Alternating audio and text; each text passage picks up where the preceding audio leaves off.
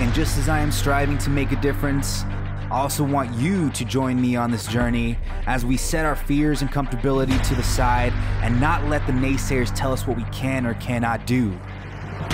Racing within ourselves to find our highest value, driving ourselves to accomplish our dreams, and having faith that through thick and thin, we will prosper. Perhaps one can say, it's a race to ace. Don't topple your bike over, bro. Shee. You just got her too. Imagine she went pop. This is why I don't park too close next to you. I'm just kidding. Man, I had this one post. Someone said like, oh, you scream in the mic too much.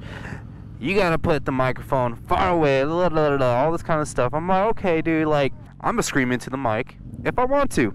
What do you expect in a motorcycle helmet to have like some perfect singer-songwriter type of audio? Like, come on. The type of mic I use is not even close to those Rode mics, so chill out. That's all I'm saying, man. That's all that matters at this point for me. Yeah, could it be better? Of course. If I find a different way to do it, I'll definitely do it. Oh, I thought we were going straight, bro. I thought we were going straight.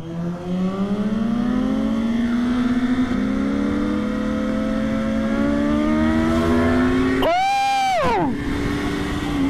I did not expect that one, bro. That scared the shenanigans off of me. Yeah, I scream like a little girl, okay? I don't want him hitting my bike, dude. But he's a good enough rider to actually be able to maneuver around it, so I'm not too worried. I'm still just... Oh, what? Hey, I can't understand.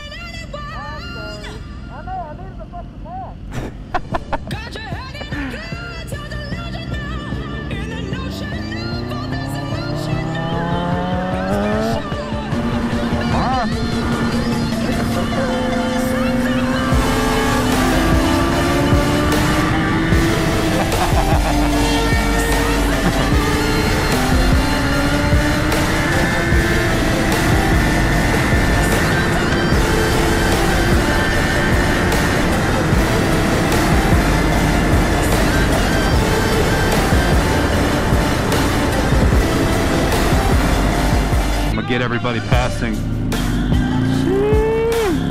Got a little Harley, dirt bike, KTM. I don't know what that one is. I don't know what that is either. It looked like a 400, a little purple one.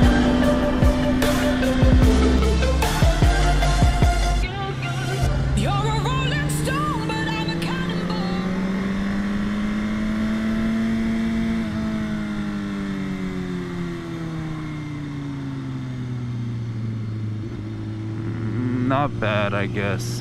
He's going a little too out of the lines there, but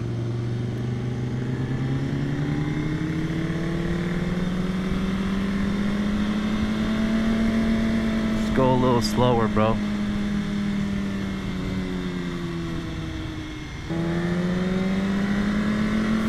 Nice.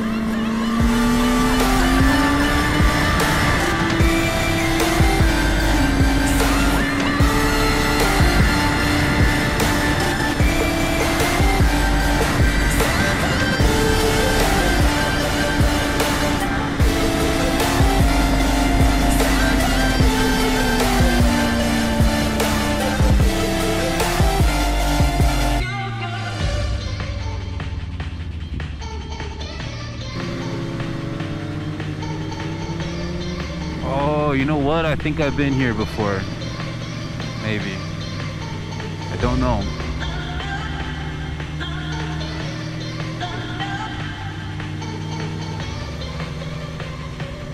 Oh, I have. This is the spot she showed me.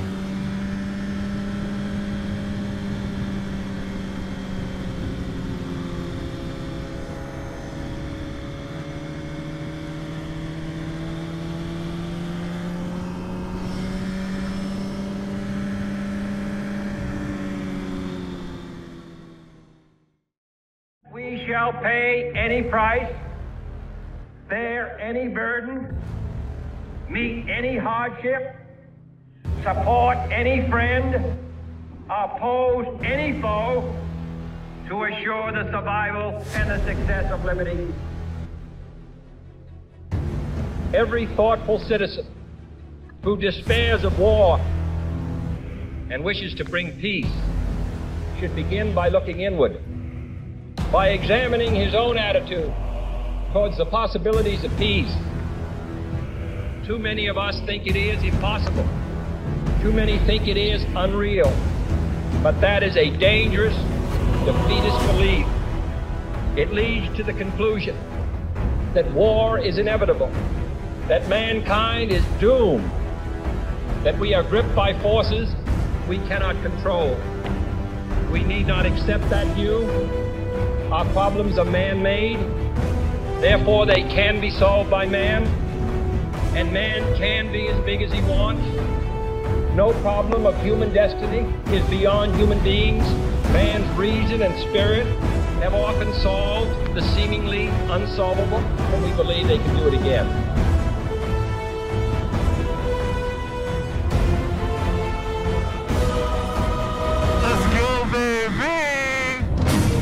Choose to go to the moon in this decade and do the other things, not because they are easy, but because they are hard. Because that challenge is one that we're willing to accept. The energy, the faith, the devotion which we bring to this endeavor will light our country and all who serve it. And so, my fellow Americans,